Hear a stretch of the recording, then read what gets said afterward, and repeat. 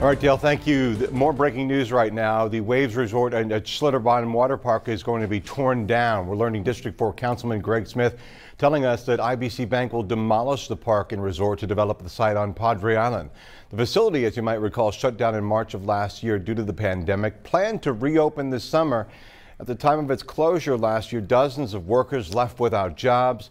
Now, Waves Resort had just undergone a $10 million renovation that wrapped up in June of 2019.